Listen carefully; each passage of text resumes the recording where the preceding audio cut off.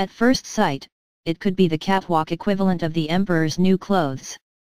And though the lithe models sashaying down the catwalk on the first day of New York Fashion Week were at least partially clad, Kanye West's debut collection for Adidas is not for the faint-hearted.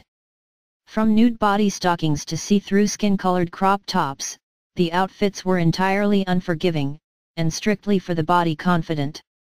But while public opinion is still out, the bizarre ensembles do at least have one famous fan in the shape of Kanye's wife, Kim Kardashian. The 34-year-old reality TV star liked the look so much, she even posted an Instagram photo of herself in one of the sheer ensembles, adding the legend, "My look for the Yeezy show. Yeezy head to toe." Critics similarly seemed to enjoy Kanye's latest fashion offerings, with Vogue saying, "Kanye West's new collection with Adidas lives up to the hype."